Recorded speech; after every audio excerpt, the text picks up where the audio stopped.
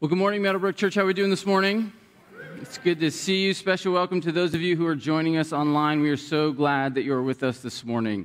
So today is a very unique Sunday. It's a special Sunday. It's a Sunday that's going to have a little bit of a different feel, but will be a significant Sunday not only for some of our staff, but also for the life of our congregation, because today we are officially ordaining Kris Haugen as our executive pastor, no longer serving as our executive director. And so this is going to be probably a new experience, too, for many of you who have been at church, Meadowbrook Church, over the last handful of years, because in my time here, we've never done an ordination service. And so it probably raises all sorts of questions for us, like what is ordination? Like, why are we doing this? How did we get to this point? And so just to kind of set the stage for what ordination is and how we got to this point and why we're doing it and what we're going to do, here's just a little context for ordination. Because if you've not grown up in church or been part of different church traditions, maybe you've never seen an ordination service or even know what do we mean by ordination.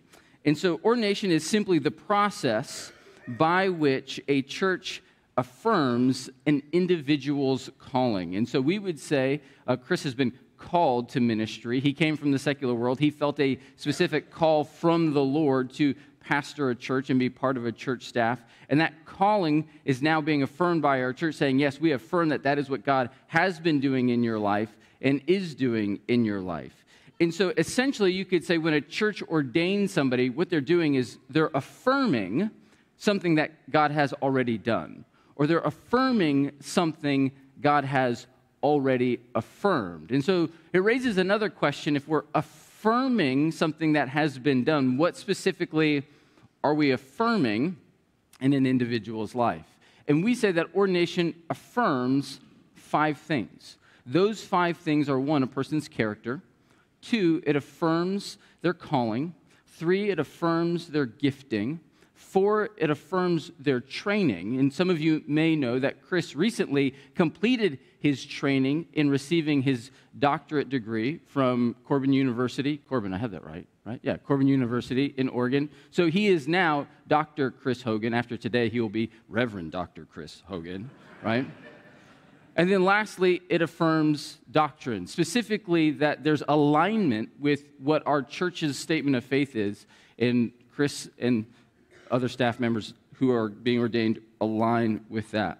And so the process through which somebody goes to be ordained is something back in 2020 we started as elders, started putting together. 2021 we completed that. And there's basically 4 steps to the process of ordination. 1, it's the individual affirming their desire to be ordained, feeling as though this is something that God is calling them to and they have a desire to it. And the way that they name that desire for the elders of our church is through a written narrative that just simply lays out their calling. And then from there, there's an intentional period of mentoring where Kris, over last summer and kind of leading up to that, met with Mike Rohde and Charlie Shirley, 2 of our elders, on a kind of bi-weekly basis, just to get to know each other better, just to simply be in relationship and understand the story of Kris's calling and how he was led here. And then from there, Kris had to write, in addition to working on his doctorate and writing his paper for that, he had to write a paper that defends the statement of faith of our church. It's something that ends up being 35, 40 pages. In that paper, there are also pastoral issues, pastoral case studies. How would you respond to a person in this situation? How would you navigate this situation in a congregation? So he has to speak to those. And then lastly, he sits before our elders and deacons and kind of gives an oral defense of his paper. We ask him questions for like 2 hours and then ask him to clarify things in his paper and really seek to understand that, yes, there is alignment when it comes to doctrine, philosophy, and approach to ministry. And so Kris has done that process over the last year, and then it culminates with being affirmed in front of the congregation like we're doing today for people to see that this is the work that Kris has done to get to this point. And so our hope for today is to speak into the life of Kris and essentially to give him a charge, to say, this is what you're being called to, and to put that charge in front of him, not just to speak to him, but hopefully for all of us to see that in some ways we all have a part to play in this, in that the call of a pastor, while it might be unique in serving the church in a vocational role, It also has a lot of the same functions when it comes to leading people, bearing witness, shepherding those around you that everybody in a congregation has. We're all called to participate in ministry together. So our hope is, as we give a charge to Kris, you'll be able to hear things that you would say, yep, that applies to me as well. And so myself, along with two other individuals, are going to give that charge. We have Nathan Ensz, who is the pastor of the church. It's Kingswood. Do I have that right? Kingswood Church in Oregon, the church where Kris came from before he served here. He and his wife, Kelsey, are here to participate in that. My dad, Mark Marvel, is here. And it's not just because we needed somebody else, and I was like, I'll call my dad. Kris has been a part of a men's Bible study that my dad leads, and so he's been faithfully doing that for the last couple years that he's been here. So my dad knows Kris well. And so Kris asked for these two individuals to participate today, to speak into his life, to speak into this moment, so that they could be voices giving him this charge. And then Kris also chose the passage that he wanted to be charged with, and it's Micah 6, verses 6 through 8. And so if you have a Bible, we invite you to look there. You can find it again in one of the in-house Bibles in the seat back in front of you.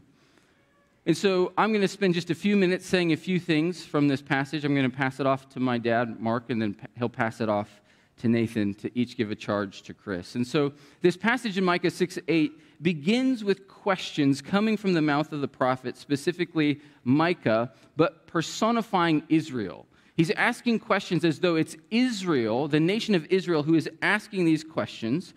And the questions revolve around how is one supposed to come before the Lord in worship, specifically when they're coming to bring offerings, because that was a normal part of worship in ancient Israel. And this is what we read in Micah 6, starting in verse 6. With what shall I come before the Lord and bow down before the exalted God? Shall I come before him with burnt offerings, with a calf a year old?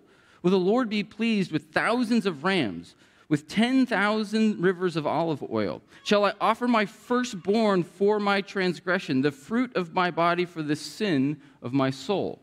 So we're jumping into the tail end of what Micah has been saying all throughout his book, and Micah has been giving a message of warning and judgment to Israel, specifically because Israel has wandered away as a nation. They have disobeyed, they have broken their covenantal agreement with God, and they have done things on their own terms rather than settling into obedience and following God's ways of doing things. And so Micah, throughout the book, has been saying, if you keep going in this direction, if you keep wandering, if you keep disobeying, if you keep breaking the covenantal agreement that we have made, things will not go well for you.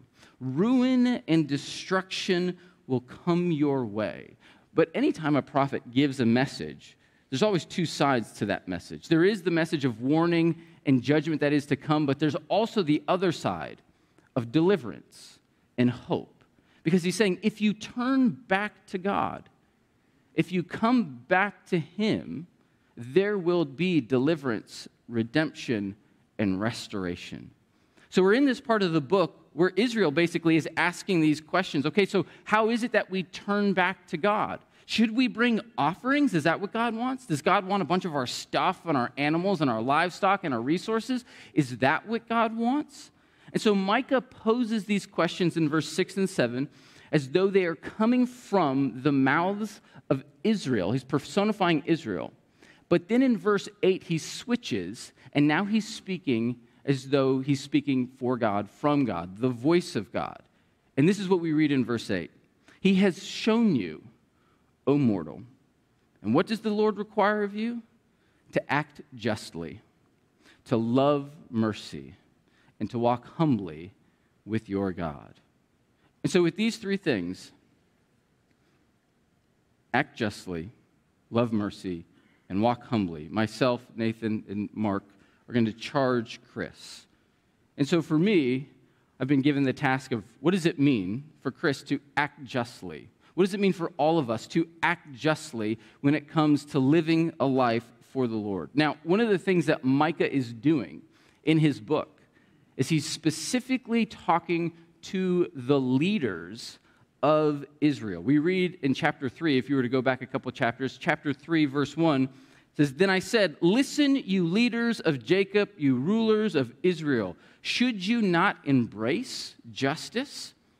Kind of implying, yes, you should embrace justice. Kind of also implying you have not embraced justice. The characterization of your leadership is actually a lack of justice, injustice. And you have this really strong description. If you read through more of chapter 3, you have this really strong, almost brutal description of the way that the Israelite leaders have been leading the people of Israel. And actually, the description of it is brutal. It's cannibalistic language. They have been feasting off their people. They've been tearing off their flesh, putting their bodies in pots to consume their people. It's this horrible language. Essentially, what he's saying is that you have been brutalizing your people. You are using your people for your own benefit. You are eating your people alive. You are using your position of power to take advantage of the people that God has entrusted to your care. And so there's this contrasting image in the book of Micah of bad leadership, abusive leadership, literally cannibalistic leadership, contrasted with the gentleness of a shepherd. And what does it mean to act justly in the context of leading God's people? Is to operate as a shepherd, to care for the people, to feed them, not feed off of them. And so when Micah says in 6:8, act justly, he is saying to those leaders, use your position of power and influence to serve those in your care. It reminds me, if we make a connection to the New Testament, of what Paul says in Philippians 2. He says, do nothing out of selfish ambition. Do nothing out of vain conceit. Rather, in humility, value others above yourself. Look not only to your own interests, but each of you to the interests of others.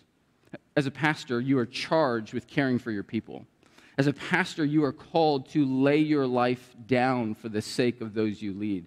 As a pastor, you are called to shepherd your people and think about them and what's best for them before you ever think about yourself. And even though in the pastoral world, we don't like to think about like being in a position of power. Like there's a resistance, I think, sometimes to pastors that we don't serve so we can have power. But the reality is when you're in leadership, you have power, you have influence, you have position. And the call is to use that for the sake of others.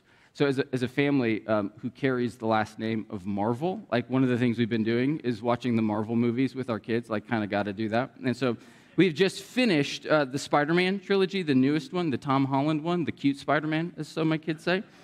And in Spider-Man, there's this quote that says, with great power comes great responsibility. I know that maybe seems kind of cheesy to like use a Spider-Man quote, but it captures what you have. You have influence in this community, and you are called, Kris, to use that influence for the sake of other people. You have influence, and with that comes great responsibility to care for the people that God has placed here under your leadership.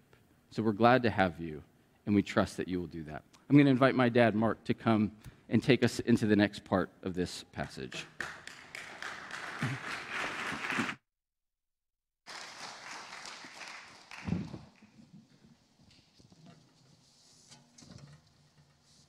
Well, you might have been asking before the introduction, who am I and why am I here? Along with being Bryan's father, I got to know Kris because we are in similar roles. I'm the executive pastor at Meadowbrook Church. And maybe a short time after Kris came and got settled, I invited him to a men's group that meets on Thursday mornings at the Panera Bread in Greenfield, close to the town of Brookfield. If you've ever been there, you'll notice in the middle of the room, there's this large oval table, and there's about 8 of us that sit. Most people in the restaurant know we're there and know that we're opening our Bibles. And Kris came, and we quickly learned that Kris loves to read aloud. If you know anything about Kris, whenever he's in a room and he speaks, his voice fills the room. So on Thursday morning, the men of our men's group kind of chose Kris as the unofficial reader of our scriptures. And when he starts to read, everybody in the restaurant knows what we're reading. But you know what? Kris does it with poise, and he does it with confidence. He's not ashamed to be seen as a follower of Jesus. So, Kris, you demonstrate a boldness and a confidence that drives you to not be ashamed. And you connect well with the people around you. So as you come today, as you come forward to be an ordained minister of the faith, Micah 6:8 is a charge to you to engage your faith every day and in all situations in very specific ways. Part 2 of the verse is a directive for you to embrace and then to encourage those who you minister to. See, the instruction from Micah is this: love mercy. So to better understand Micah's instruction, we need to explore what it means, this word mercy. Well, according to Webster Dictionary, mercy is a compassionate treatment of those in distress, a blessing that is an act of divine favor or compassion. Or according to the Bible, mercy is equal to kindness and also the withholding of punishment. See, grace and mercy are contrasted in God's word often as he expresses his love to us. God's grace is the giving to us that which we did not earn, our salvation, our eternal life. But mercy is the withholding from us that which we deserve, the punishment of our sins. The most significant act that God expressed in Scripture was a merciful act, was for Jesus to take the punishment of our sins. God's great act was to show us how much he loved us by sending Jesus to the cross for us. So the biblical meaning for mercy comes from the Hebrew word hesed, which is defined in different ways. It describes kindness demonstrated toward others by giving support. It also means benevolence given to those, especially the marginalized or the needy or those individuals experiencing misery. So hesed, or mercy, means showing kindness to others. It means extending a helping hand and helping somebody up, especially those individuals in need. So in summary, mercy is showing kindness to others. See, God shows mercy to those who are suffering and are experiencing times of distress. So showing mercy means to demonstrate compassion and kindness that flows from a glad heart. The book of James tells us that our acts of compassion spring forth from our faith in God. So according to Micah's charge, mercy is not only to show kindness, but to love kindness. See, Micah asked the religious leaders, what does the Lord expect from you? Kris, this question that Micah asked the leaders of his day is also relevant to you as you join in with other individuals who work in ministry today. The obligation of an ordained minister of the gospel is to have a heart of mercy and demonstrate kindness to those you minister to. So the instruction of Micah 6:8 is for leaders to engage justice, kindness, and humility. See, this forms a sort of a flow of how Jesus answered a scribe when questioned in Jerusalem.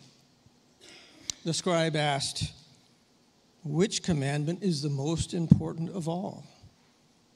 And Jesus answered, "This is the most important. Hear, O Israel, the Lord our God, the Lord is one. And you shall love the Lord with all your heart, and with all your soul, and with all your mind, and with all your strength.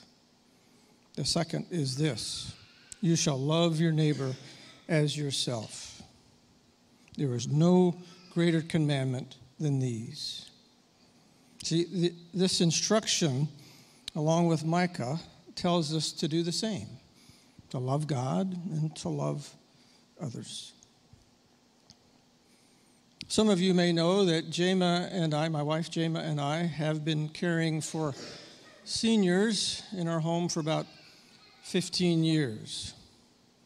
I tell you this because I understand the commitment needed to provide this act of compassion. You may know that Kris has opened his home to his parents, Mark and Sherry. Kris and Mary Beth did some remodeling to make a comfortable space for them because they can look down the road and see that his parents will need some help in the years to come.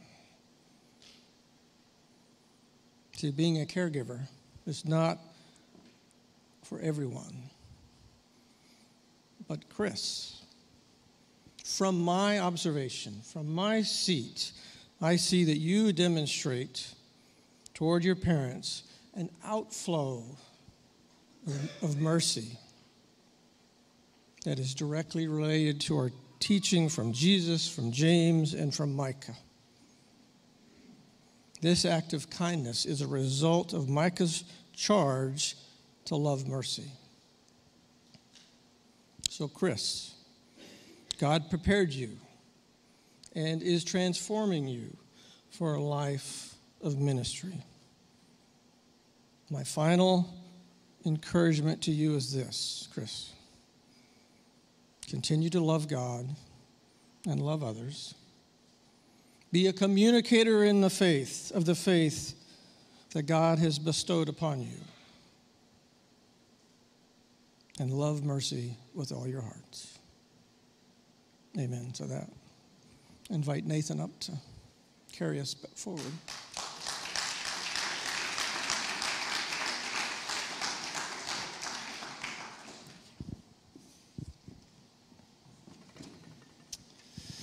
Well, good morning, Meadowbrook.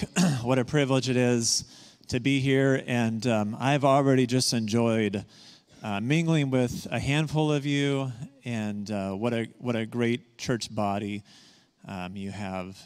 Kris and Mary Beth, Kellen and Cammie, it's a privilege to be here today with you.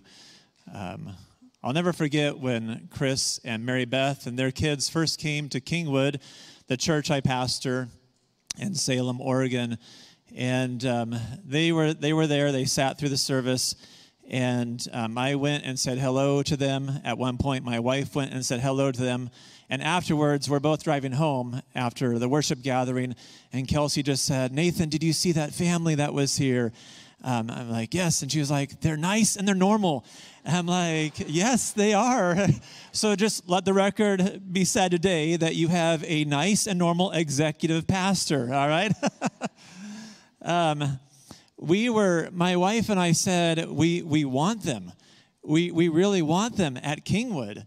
And so that week, we actually prayed a handful of times, "God, put the Haugen family at our church."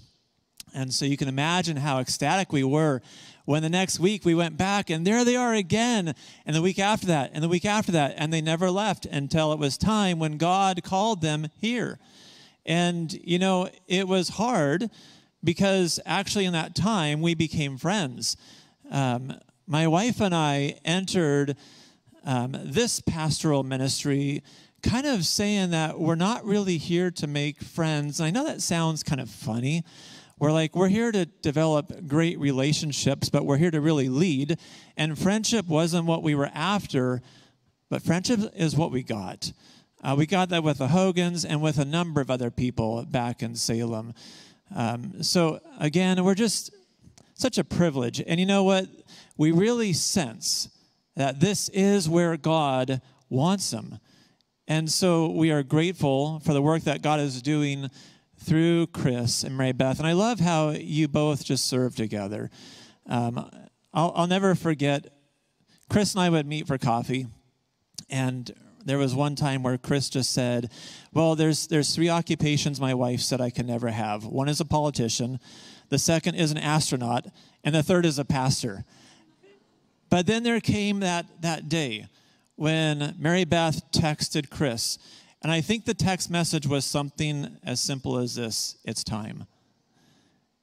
And Kris knew that when Mary Beth said it's time, he knew exactly what she meant. And when Kris shared that with me, I too knew exactly what that meant. Because it's not about hoarding people, but it's about releasing people and multiplying people and making disciples wherever it is. And this is a wonderful place to make disciples, as is Oregon. But we do it together. And just, again, what a privilege. So the final part of Micah 6:8 is to walk humbly with your God. 5 words, rather simple. Walk humbly with your God. The very first thing I hear there is I hear walk with. Walk with. Not walk ahead, not lag behind, but walk with. And there is something so human about this where we want to get ahead of God. God, how come you're not keeping up with me? God, can we just move a bit faster here? And there are other times where we're like, God, you're going way too fast. Slow down, please. Walk with. The speed at which God moves, according to Micah the prophet, is he walks. And God invites us to walk with him. Walk with. Walk with. How do we walk with him? We walk with him in humility. This might sound really surprising, I don't know. But I think for pastors, it actually, and I speak for myself, can be actually easy to become a little bit cocky or a little bit arrogant. I really think it is. I know that our culture is growing at large, kind of becoming a bit more disenamored with the church as a whole in America. And yet, subculturally in the church,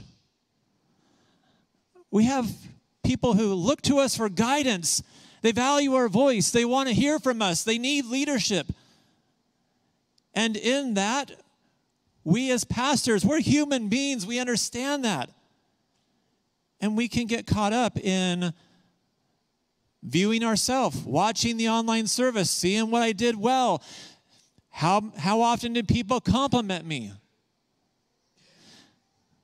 Micah says to Israel and to the leadership of Israel, walk humbly, walk in humility, walk humbly. In those last 2 words, walk humbly with your God. I like that because Micah doesn't just say, walk humbly with God. I mean, he could have said that, and we would know exactly what he meant by that. But Micah really made that personal. Walk humbly with your God. Not just God, but walk humbly with your God. There is something personal here. Kris, one of the greatest gifts that you can give Meadowbrook is a personal relationship with your God.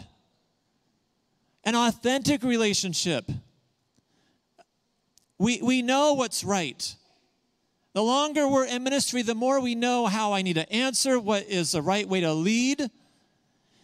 And yet, Walking humbly with your God. My God means it's personal. People are smart.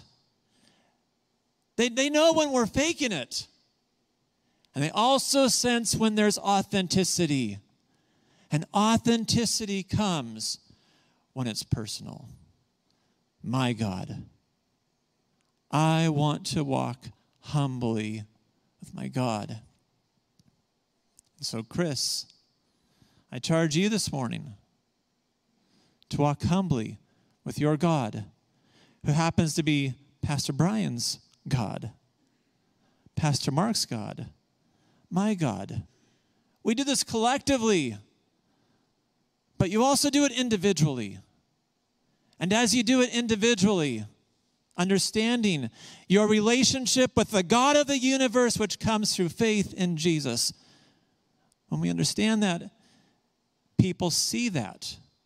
They take note of that. They take note of the humility. Act justly, love mercy, and walk humbly with your God. I think, Kris, this becomes your prayer. This is already the cry of your heart, which is why you chose this passage. This becomes your prayer for your ministry. And to brothers and sisters in this room, this becomes a beautiful prayer for your executive pastor and for all of your pastors here. They might be people who act justly, love mercy, and walk humbly with your God. Kris and Mary Beth, so thankful for you.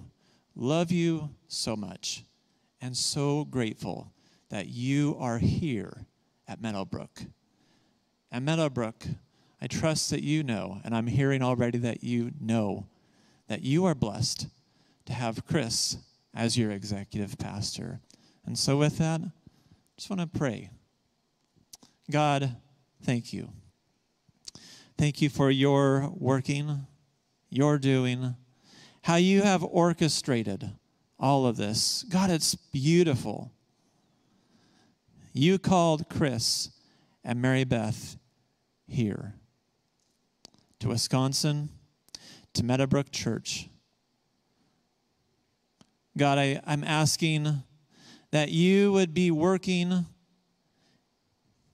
continually in Kris's heart. God, may he be a pastor that strives to act justly, to love mercy, and then to walk humbly with you, his God. And as he lives with authenticity of his faith, I pray and trust that others will take note and they will follow. And that this might be done for the honor and glory of you, God, who we love. Thank you. In the name of Jesus we pray. Amen.